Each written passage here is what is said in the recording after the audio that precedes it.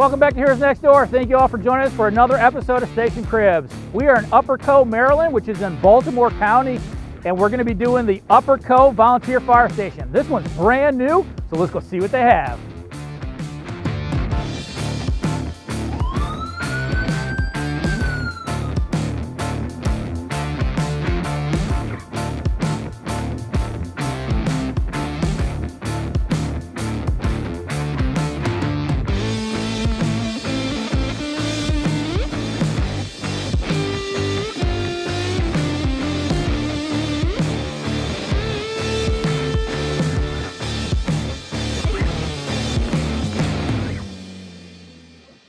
So today we're going to be meeting up with their PIO, Scott, and one of the architects that designed this building, Rob. So let's go talk to him.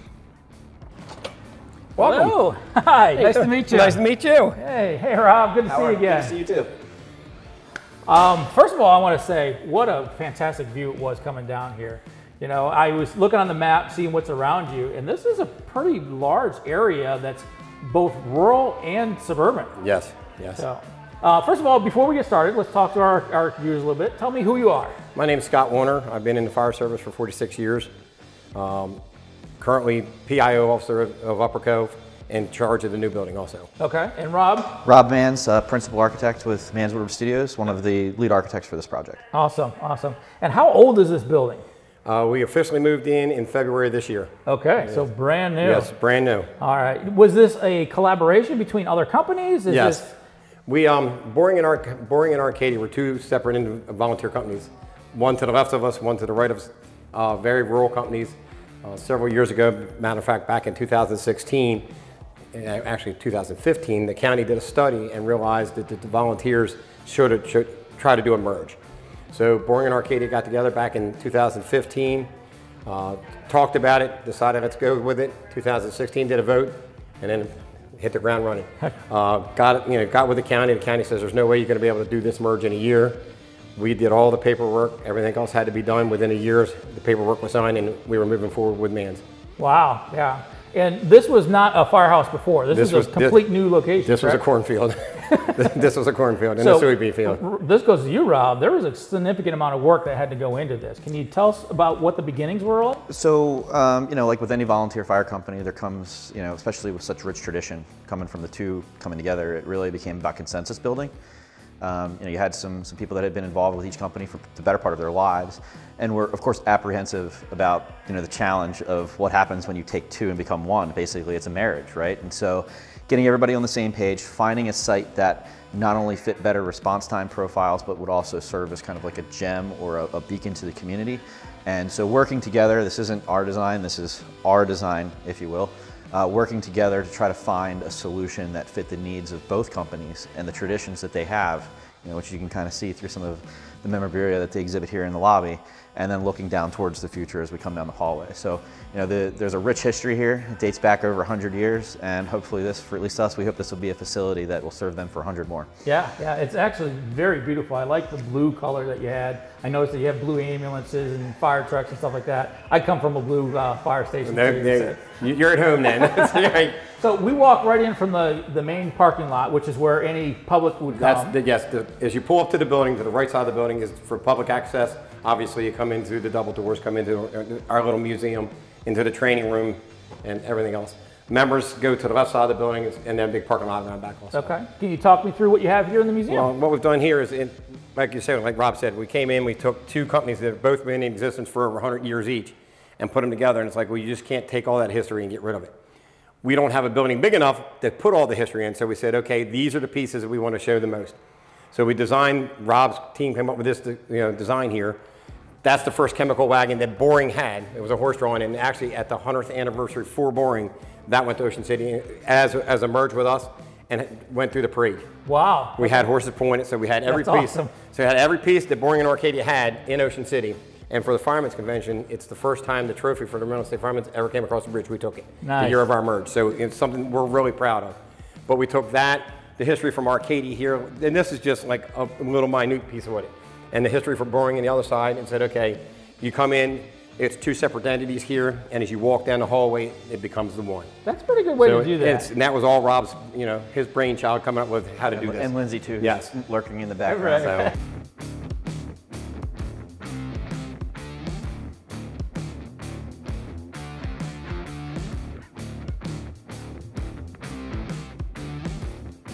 All right, how about we walk through the station? Let's start with maybe the training room you said was off here? We'll go down to the training room. I say, if the public comes in, public has access to come into here.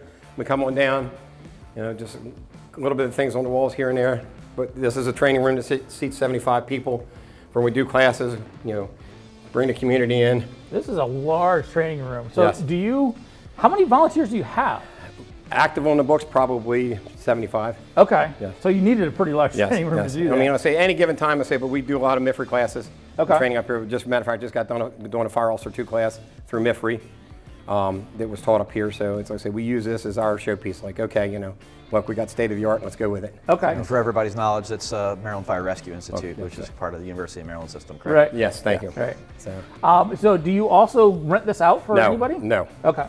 The whole premise of this is the firehouse.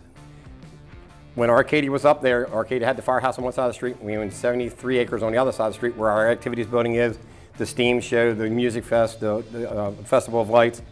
Boring had a bunch of acres down there, so we sold the firehouse piece of Arcadia. Sold everything at Boring's, put the firehouse here, and all the activities, any rentals are up at the hall. That way, this is strictly for firefighter. Okay. Probably one of the more unique events that you guys have is Demolition Derby. Yes. Yeah? Yeah, we had 2 or 3 demolition derbies a year up at the grounds. Starting in October, we'll do, it's called the Yuletide Festival. It's actually a little over a mile of outdoor lights, and then you come back into a great big train garden that we built inside the building, a Christmas train garden. Okay. So that's one of the, that's one of the fundraisers. Do you use those things to help fundraise? Yes, that's the demo derbies, the steam show, the music fest, the Yuletide lights. It's all fundraisers to keep active going here. Dude, that's awesome. I'm definitely gonna have to come down and watch some of those derbies. They're fun. They're definitely fun.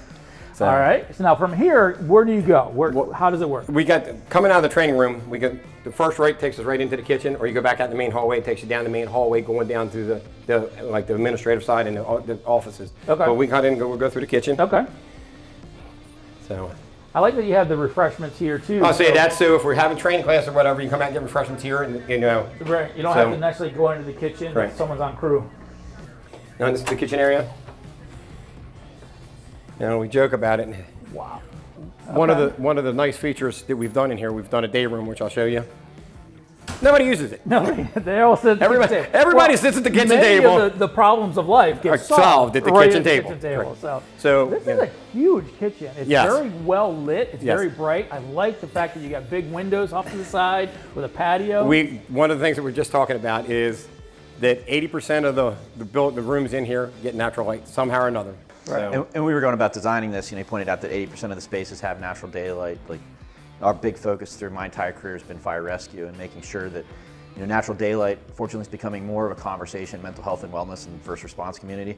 We know that it plays a huge role in mental health and wellness, balancing better sleep conditions, cardiac health, so on and so forth. So this is one of the first fire stations that we did that we really strove to make sure that every occupied space receives natural daylight. Now your storage closets and your bathrooms, not so important, but if we share a floor plan with you, you'll see that the building's kind of split open here, and the reason for that, even though it's not the most efficient footprint, is we're able to really get a ton of natural light into the kitchen, and as you guys walk into the main corridor, we're flooding a lot of the interior spaces with some of that clerestory lighting as well. Yeah. I mean, even though the light's coming from out the way, you have glass on the other side of the kitchen to keep that light going through. Yes. It gives you that open concept feel. It gives you that brightness that you're really looking for. Well, as you go down the main corridor, there's clear stores on both sides, so you're getting natural light down through the main corridor also. It's like everywhere you go, there's natural light coming through this building. Okay. So. Now, a question for me is, do you have paid staff here? Do you have volunteers? We are 100% volunteer, with the exception of we have paid medic crews every now and then. Okay. But the firefighting side is 100% volunteer. Nice. Okay. So we can go back down through the backside or the main corridor, whatever. Let's do the main corridor, and we're going to save the engine bay or the apparatus bay for last. Yes. Okay. So coming back through the kitchen is we did the coffee bar type style thing. Yeah. Come on in here. Love the countertop. It's today is everybody's got to have a laptop. So when we designed it, we had ports all across. Everybody can sit down and plug their laptops in. You can't survive if you're not on your phone or your laptop. Exactly. especially that younger generation. Yes. I'm still struggling with it. One of our key features was this was talked about with the reclaimed barnwood. Okay. So we came up with a style of what we're going to do. That's the patch of the two companies. Boring used to be 42. Arcadia was 43. Okay. Hence to put them together, it's 85. That's it. So that's where we got the number 85. Did that and put it together. That's a good way to do that. So and everybody consolidated in 2017. Right. That's when it happened. And when you go to the outside, one of the key things, I mean, we identified that this used to be a cornfield, right? So this whole surrounding community is largely agricultural in nature, with a little bit of suburbia kind of sprinkled through in. And so from a design perspective, we knew we needed to, especially in a volunteer firehouse where you're trying to attract and recruit and retain people, to create a facility that's memorable and people kind of recognize. And so from the outside, we tried to pay kind of homage to the surrounding agricultural community. So a lot of the materials that you see, like the reclaimed barnwood, some of the concrete floors, blending, using some traditional materials, but yet in like a kind of a modern way, in a modern form. So at night, when you're coming up the hill on this thing, it just kind of glows. And in a way communicates to the community like, hey, we're here to help. Right. Now I noticed a trend of a couple different firehouses. We did a firehouse back in Phoenixville, Pennsylvania that has the concrete floors. Explain to us why that's a good idea to start doing these floors. So, there's a lot of benefits to it. It's, a pretty easy surface to keep clean. It's relatively inexpensive compared to some other resilient flooring systems, and the install is pretty easy for the contractor to manage. Now, one of the challenges is they need to protect it during construction. If you can imagine, there were some forklifts and lifts and whatnot moving through here. You want to be real careful you don't spring a hydraulic leak that stains the concrete. So you get the contractor needs to protect this during that process. But it's, you can see it's not that slick if you put the right additives in it. And that's really important, especially for safety as we get into the bays. But we've done, I don't know, probably 30, 40 stations, and we've tried pretty much everything along the lines from, I remember back when we had carpeting. Yeah, right? And there's certain areas where that's okay. You want it to be antimicrobial, but your heavy traffic areas, where you're, coffees and... Yeah, we're constantly replacing tiles, constantly replacing carpeting and that kind of stuff. There's areas, and you can see it's a little echoey in here, but this isn't a space of concentration. Right. You'll see when we get into some of the offices and coming stuff. Coming down here is your administrative block. We have the treasurers, then we got the treasurer's office, the administrative office, the suppression office, and then our watch room. Okay. And that corridor, as I point out, kind of leads you, we'll get to the bays eventually, from tradition to the future. Modern. Okay. So a little bit of design intent. And I'll say going through here, it's, I think one of the selling points for us is being in a rural area. It's sort of like an old carriage house. You looking out front, looking at the clear story with all the lights, but our board of directors room is it's nicknamed Fishbowl. I can tell. It's the Fishbowl. Yeah. But everybody walks in and goes, wow. I like that concept because you are engaging your own members. A lot of times when you get into a narrow board meeting or something like that, you close yourself off and people are like, what's going on? You are saying, hey, we're an open book. We're transparent. We're here for you. We're here. I'm old school, and I was against this for the fact of it is, me being an ex-chief for 14 years is, when I put somebody in a room to discipline, it's me and them. I don't need the world seeing it, but that's not today's society. And it's like them, what you're saying is correct. We are transparent. We're bringing you in here, hey, you did a great job, or hey, you messed up. Let's do it better the next time, but hey, this is how it goes. Right. And it's nice, but it's nicknamed the Fishbowl. Yeah, right. So when we joked about it, though, we came up with another room, and we were sitting there one night, and Ashley, who's the president at the time, was turning around, and it's like, what are we going to call this? She goes, what are we going to go in there and do? It's like, well, people want to go in there and study and close the door, whatever. She goes, okay, it's the think tank. Henceforth, the think tank. Love the name of it. Yeah. So that's Ashley's pride to it, is the think tank. And if you do need to have those mentorship moments or those private conversations, there's all the offices are sized for that as well, and there's some little alcoves but places like this. You don't have to put it on full display. You don't have to be on full display all the time. Yeah, and a lot of the volunteers are coming, and maybe they're working from home nowadays. Especially since COVID, a lot of people have transitioned to that. They can come to the firehouse, go to the think tank, do their work and still take the call. Correct.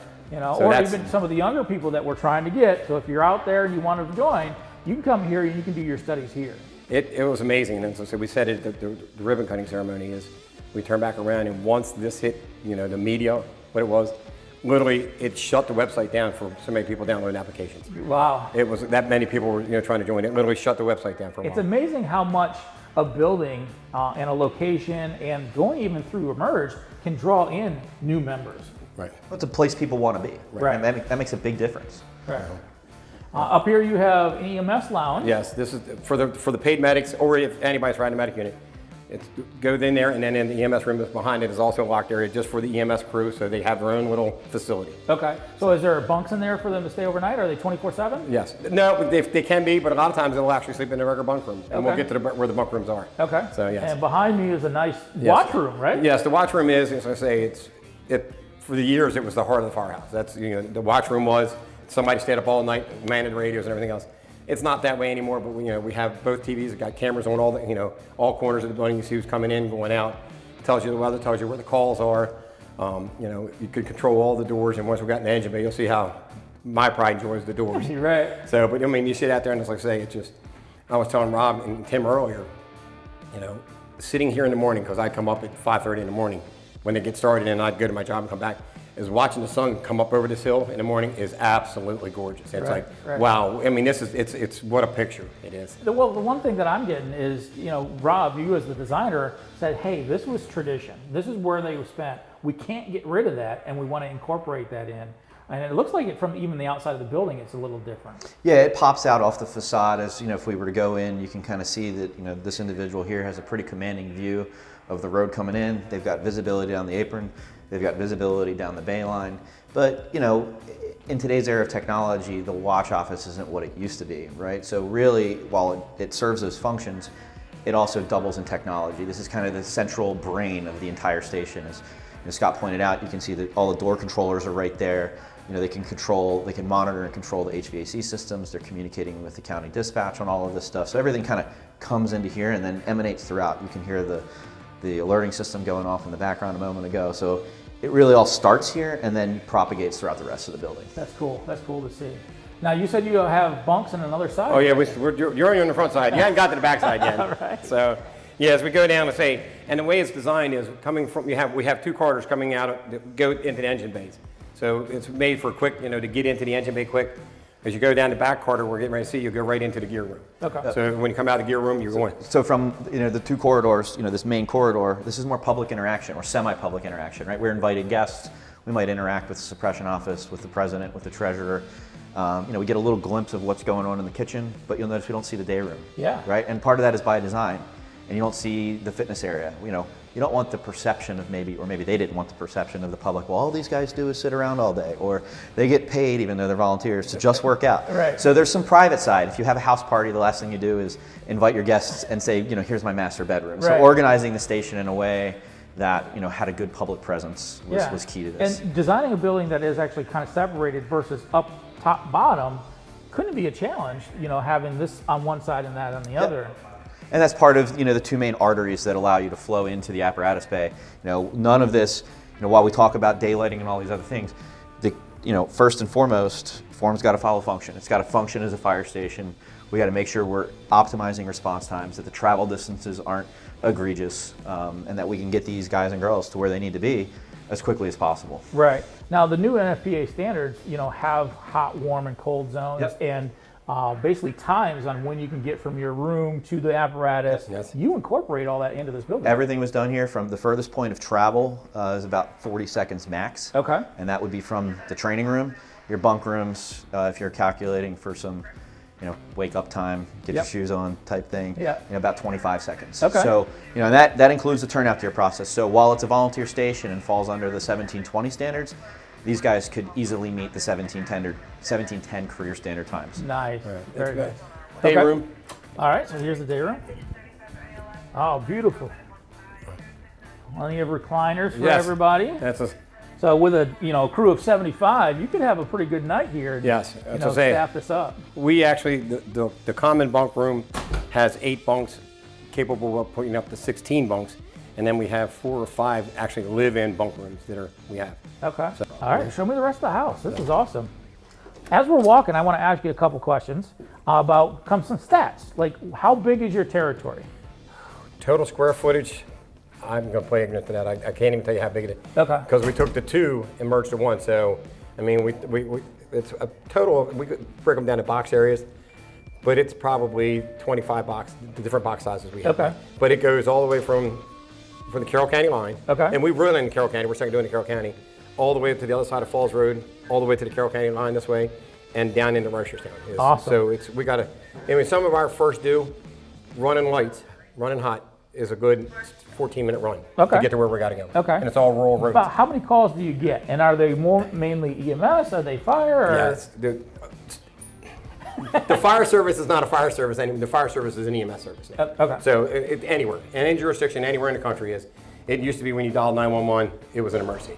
Now it's because of all the EMS calls. It used to be 80% fire, 20% EMS. It's probably to the point of 75 EMS to 25% fire. Okay. I mean, it also has something to do with the building codes at large, right? Like a lot of the surrounding structures now have fire suppression, fire alarms. It's, you know, the frequency of the, you know, 5 alarmers are just intrinsically going down, although there's still a risk. Right. You know. Well, and that's a testament to us growing up in this. We've been pushing fire suppression and making sure you got your smoke alarms and all that kind of stuff. We pretty much worked ourselves out of a job. That's correct. That's correct. It doesn't hurt my feelings. Which is good. It doesn't hurt my feelings at all. That's right. I'd rather be safe than sorry, you know. But it's one of them. That's the days. But you know, your other job is fire suppression in itself. So. I'm 24/7 fire. So once you get back in here, this becomes the bunk room. Okay. So obviously, I noticed that it's locked then too. Yes. So general public cannot get back to where the living quarters are. That's just, you know, it's one of these today's society. It's like, nope, this is members only. And if you notice, we got surveillance cameras all through the building. Okay. That's just today's society. Yeah. Sadly. Keeps it safe, and you make sure that, you know, if something happens, you can figure out where it is. Or if it's an accusation that didn't happen, you can protect yourself just as well. Exactly. All right. Go ahead. All right. So as you come down the general bunk room, this is the common bunk room. Okay. So. Turn on the lights a little bit here. They're coming up. There they are. Yeah, and the thought process, you'll see them more in private individual dorms. You know, we started talking budget and how to control costs and what was appropriate. And the analogy that we use is, you know, don't design your church for Easter Sunday. Right. And so we have, you know, storms that'll come in. Actually, we had We're Snowmageddon. We got slammed by 2 blizzards. I know you guys experienced that up north. Yeah. And you know, during events like that, or we had a real big windstorm coming the other day, Last week, you might staff up once or twice, maybe 3 times a year. But to take these 8 sleeping positions, or really we have 4 here and then 2 more on the other side. These 8 sleeping positions and spread them out into 8 individual dorm rooms is pretty much balloons the square footage. So the idea here is that you have your regulars that are here all the time in the individual rooms, and then the people that float in and out on demand as need be.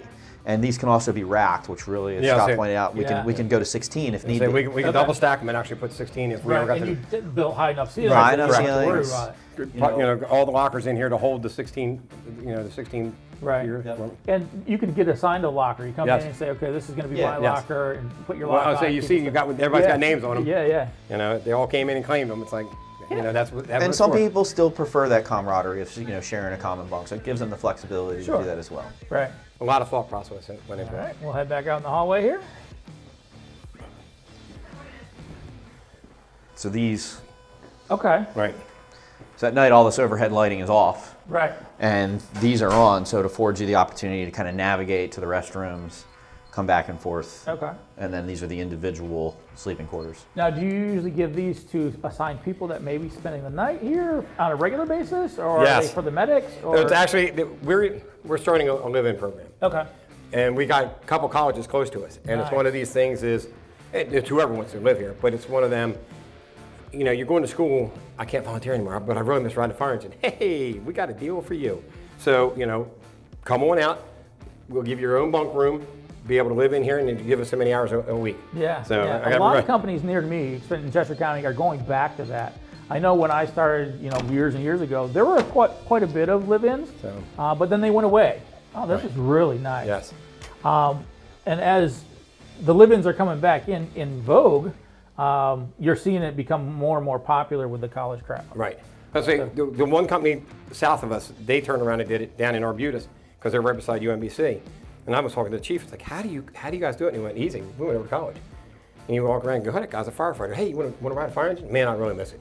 Come talk to us. Right. And I mean, they're staffed almost all the time. Yeah. It's like, man, that's the way to go. So and now for a college student, if you really think about it, you're giving up room. All right. You don't have to pay for that. You're not getting that. Right. You get all the electricity and all those other things. You are getting supplied, and you get to run. And they get the benefit of some of the other benefits too. You know, there's certain county benefits that are offered to volunteers. Right. Okay. So it's really a win-win-win-win-win situation for everybody because, you know, from a taxpayer's perspective, and you're talking about a volunteer system, this particular county did a study that, the staff today at career engine company would be north of $1 million per year. And I'm sorry, 700, let's say, $1,000 per year.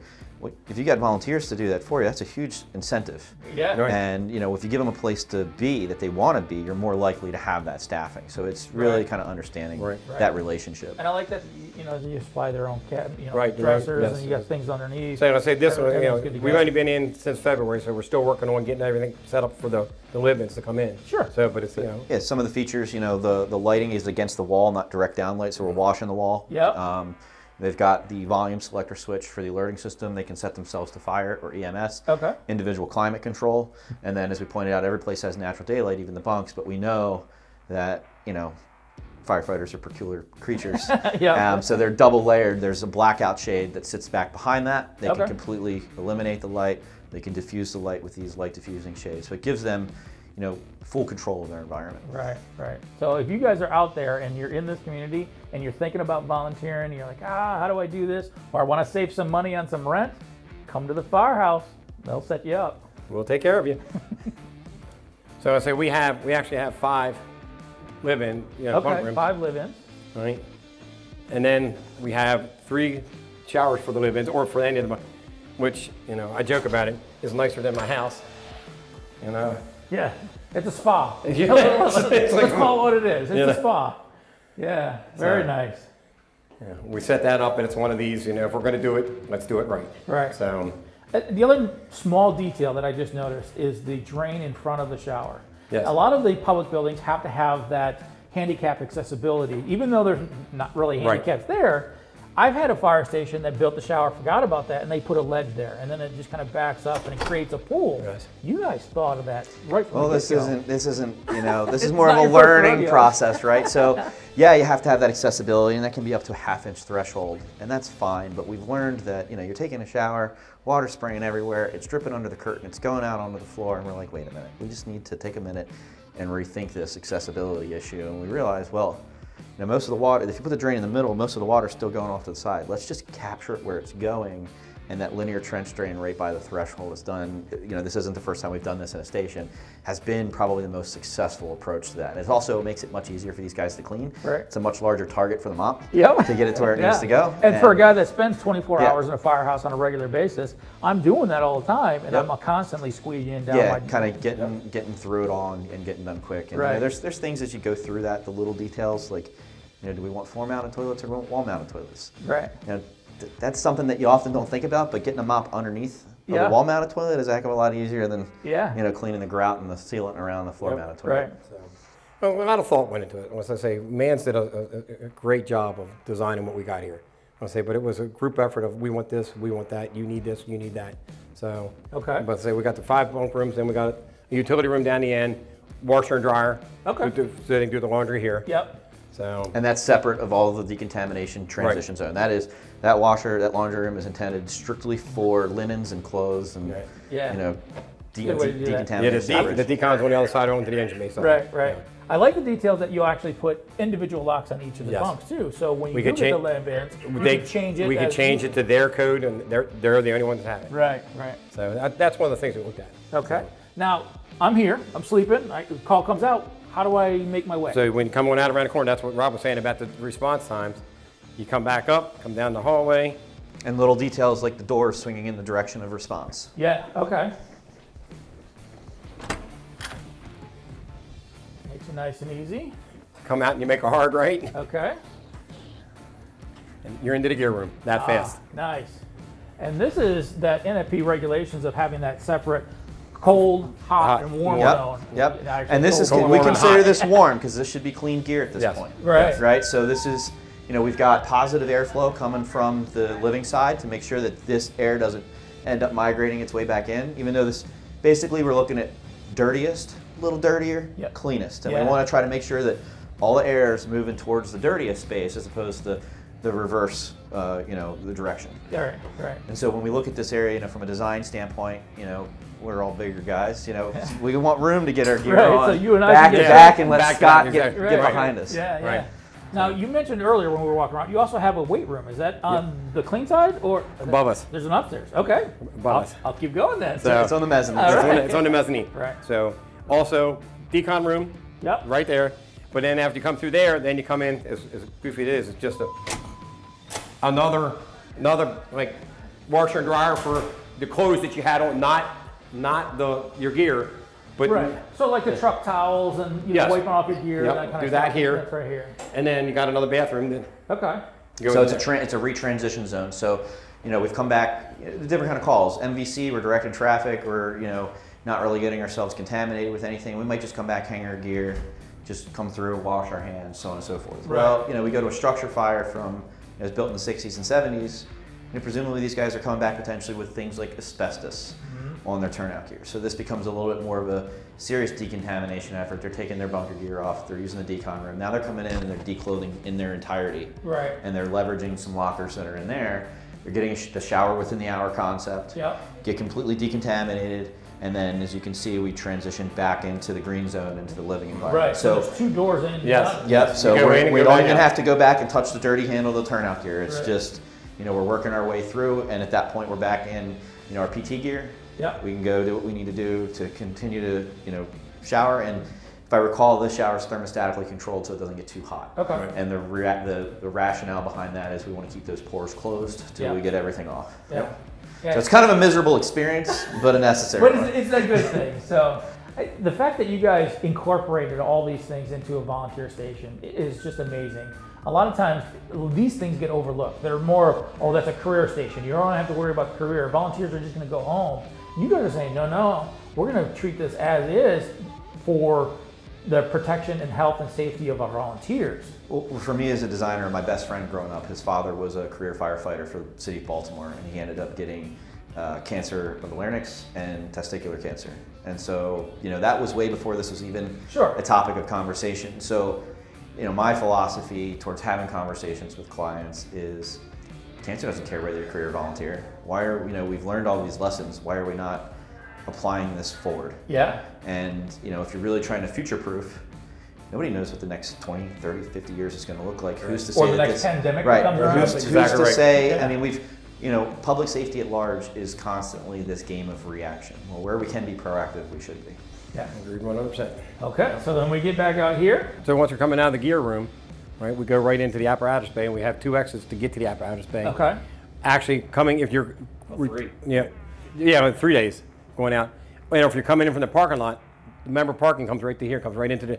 So as you're responding from home or coming into a call, you come right into the gear room and then right back out again. Right, and try to get my bearings a little bit. The front of the building's up here. That's correct. So they'll come up the main pathway, they'll come around the back of the building, park their car so it's nice and secure, come in the back door, get their gear and get on the truck. Yes. Yeah. You have a mezzanine, right? Yes, we have mezzanine above this. All right. 2 mezzanines. Yes, we actually got 2 mezzanines on each side. All right. So, you know, EMS crews, you're coming out. And the natural flow is you're flowing in from behind the apparatus as opposed to in front of it, safer from an operational standpoint. So what we did is the first bay out is always the medic that runs the most. They're coming out of the EMS room. Okay. Gave them 3 EMS storage calls. Nice. You know, so it's one of them. It's right where they're at. Quick restock. That makes a big difference. I work at a couple different stations, and I'm not knocking my stations, but they were hodgepodge together because we went up so quickly and that kind of stuff. But I got to go walk actually from one building to another building to restock my truck. If I had the availability to have restock right here, I can put that truck back in service just that much. That's one of the things we wanted to do was make it so when they're coming out of the EMS room, which is right there, right? If you notice that the ones that are riding keep their gear right here. So if they go out on most of the calls, they'll throw it in the compartment and go. They come back, restock it, boom, done. Back in service that fast. That's awesome. So, well, I say this is you know, matter of fact, this was bought when we did the merger, and we're already specing a new one out because it's 5 years old. Okay, so they are part of the fire company here. Yes, this is part of us. Okay, because a lot of the ones are like, oh, we subcontract EMS or something like that. You actually hire these people to become your EMS providers. We're 100% volunteer. It's just, you know, we have a paid medic crew every now and then. Most of the times, like on weekends, it's all volunteer. Okay. So all right, mezzanine upstairs. Mezzanine. And before we do that, I want to turn to the camera here. If you like what you're seeing, do us a favor. Hit that subscribe, hit that notification so we can keep bringing you more. These are companies that we want to view across America. If you're ever interested in us coming to see your company, send us an email at watchheroesnextdoor@gmail.com and we'll try to come see you. Let's go see their mezzanine.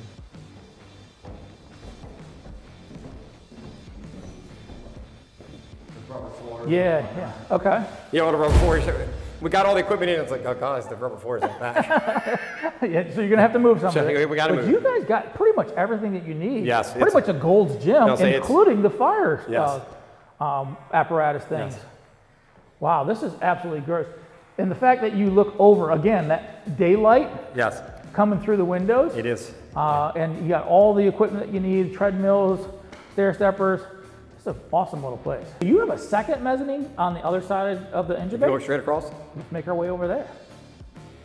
So what was the purpose of having the two different mezzanines? Obviously the one is the weight room. Is this one more of a storage? Is it a training area? Yes and yes. Okay. All right. We set this up for a training area. Yeah. Right? Steel bar going across the top. Actually do a little bit of rappelling if we want to do rappelling. Okay. You know, bad weather, I'm not going to go outside, and we're not throwing ladders against the new building. But we'll go back up there. And this one, I say, this is basically all for training, and we just bought, or we're granted the door prop. Okay. Right? So yeah, forcible entry. For forcible entry. Yep. So all the plywood and stuff is sitting up top, so we can start doing all the training and doing, you know, parapet walls and everything else up here. But this is, and if you look on every corner, we have monitors, so when you come out, you can see where you're going or what you got. Yep. So, but I say this, you know, another area for training. We're going to do props up here. Right. We're actually going to put the forcible entry prop up here because we've got a gate that we can open up right up here. So this is going to be for the training side. Yeah. Yeah. It's a good way. It gets it off the engine bay floor. Correct. And you got a good place. I want to join. Please do. How do I join? Tell me how you go onto our website and you can download the application. Okay. It's right on our website. Okay. So I say, please do. Anybody who wants to join, you know, we love any. If you don't want to firefight and you just want to be administrative, you know, we can use all the help we can. Any volunteer company can use the help. Right. Sadly, volunteering is a dying breed. Okay. Do you know the name of your website? Where does it go? UppercoVFC.org. Okay. So if you guys are watching and you guys want to join after seeing this video, come on down. So tell me a little bit about what's in this engine bay. It's different than what I've seen before. Yeah, so when we go about designing engine bays, or we're working with the department to design an engine bay, I always laugh. Everybody thinks that these are just garages. They're very simple spaces, and to me, they're more like an operating room. Right. As you can see, there's a lot of stuff in the ceiling.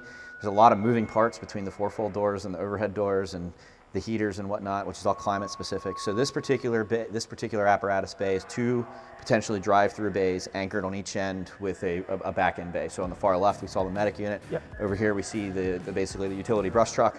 And so from a mechanical standpoint, what we look at is indoor air quality first. And so this particular station has the belts and suspenders approach. Okay. You see we have in this case, the AirVac 5-stage HEPA filter systems. Yep. Some stations use PlimeEvent. In this particular instance, we know that you might have a fill-in or another piece of apparatus that the exhaust is going to be on the other side. Yep. So we need to have flexibility, so that's there. And then around the perimeter, we have mechanical exhaust that basically is tied into an indoor air quality monitor. So if we see CO rise, if we see hydraulic fluids change the indoor air quality, that will kick on, basically flush the bays out within 2 minutes. It'll do a full air exchange and manage that. You'll see we've got literally the big ass fan. Right. That's a brand name. I'm not making that up. All right. So that's moves a lot of volume. On a day like today, it's pretty humid, so it's doing its best. Yeah. But destratify the air.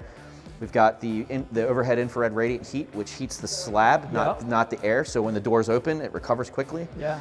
Linear trench drains right down the center. So when these units come back, the water drains off, comes under the middle. Right. Integrated alerting systems, which we can hear throughout this. I noticed that you have the concrete floors too here, because this is making it easy to squeegee. Easy versus all that rough stuff that we used to have in the day. Yeah, it's not a mop eater.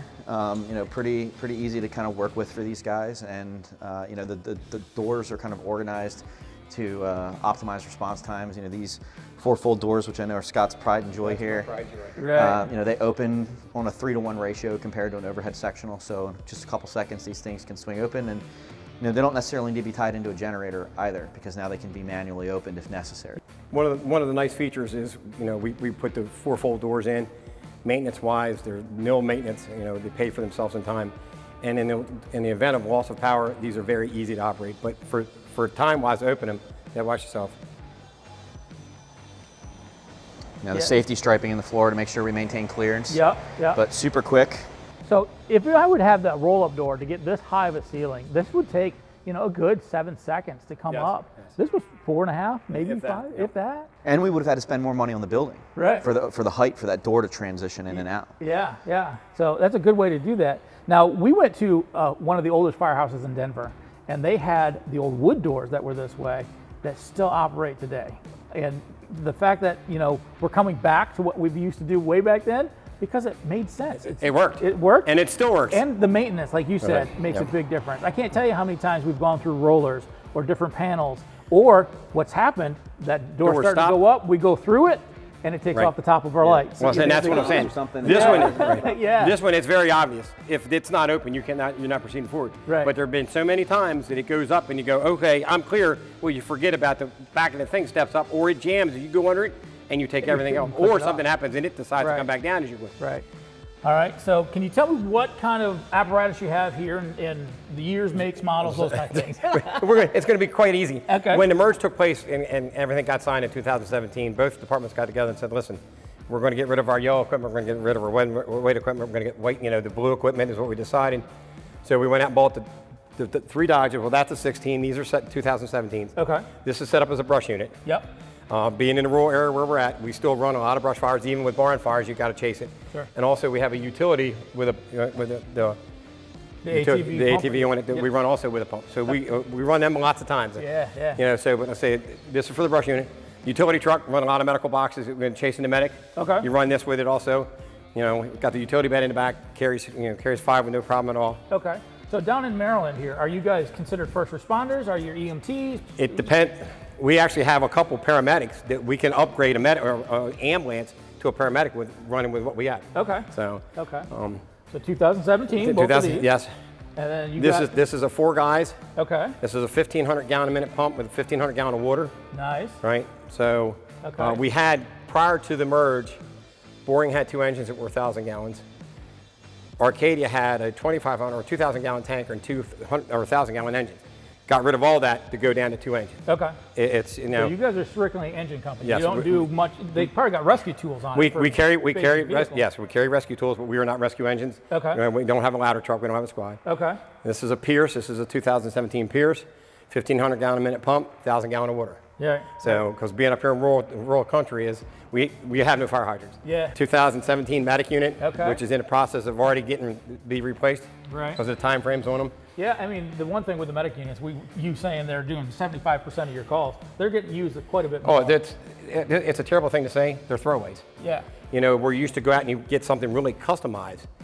Is on the medic units, they run so much anymore. They'll go out and go on a call and come back 4 hours later. Yeah. They pick up 9 calls while they're gone. Yeah. You know, so, and then what we did when the 2 companies became one, I was to say, you have to keep history. If you don't have history, you have nothing. Right. So, you know, you got to have something from each department. So we kept 2 of the oldest pieces in here, which is a 1936 Dodge Boyer. Okay. And then a 1976 Jeep, which was Boring's brush unit. Nice. So. Now you're talking about creating history or bringing history with you. You guys most recently created history by getting an award, correct? Yes. Tell me about that. The Maryland State Firemen's Association conventions down Ocean City every year. And the first year of our merge, when everything was together, it's a trophy, a 6-foot trophy. It's crazy. So it's never made it to this side of the Bay Bridge. Okay. Well, we went down in force. We took those, we took the chemical wagon, every piece we owned, took it down there, had the horse to pull the chemical wagon through the parade. We got best overall. Right. And everybody just stood there and looked at us. It's like, you know, we came to win, boys. Yeah. You know, this is what when teams get together and you merge, and it flows as a team, it shows. Yeah. And the pride was, you know, we had 36 people there. You know, it showed how proud we are of this. That's a good foundation for this fire company that took 2 fire companies into one. That's a fantastic foundation to start building and continue this for another 100 years. Right. It's tough. It's tough because, and I'll say me, and I'm one of the old dogs. You know, you've been doing it for 46 years. You know, it's hard to teach an old dog new tricks. Well, guess what? You know, you're in the 21st century. You're going to learn new tricks. You know, the way we used to always do it that way is it's done, right? I'm not saying modern technology is better, but there's a lot of things out there that are a lot better. So you take your old habits, you mix them with your new habits, and you go, okay, let's meet in the middle. And that's what these 2 companies have done. It's like, you know, leave your feelings at the door, and that's a joke. If you're mad at somebody, it stays outside. You come in here, we're a brotherhood, right? And it'll always be a brotherhood. And you take care of your own. You come on in here, no matter what happened prior, when you walk in this building, we are one, right? And if you look, the three main pieces have names on them. It's Unity, Hope, and I forget what the other one. And that's what this was built on. When they were put in service, they were blessed. They were given a name by our you know. Awesome. So, awesome. Yeah, but. Well, Scott, I really appreciate it. Thank you. I appreciate it. Thank you for taking us around. Rob, you know, excellent job on the Thank you. design of this building. You know, we definitely, if anybody's looking at building another building, get a hold of Rob and his firm. We've seen him down at Fierro.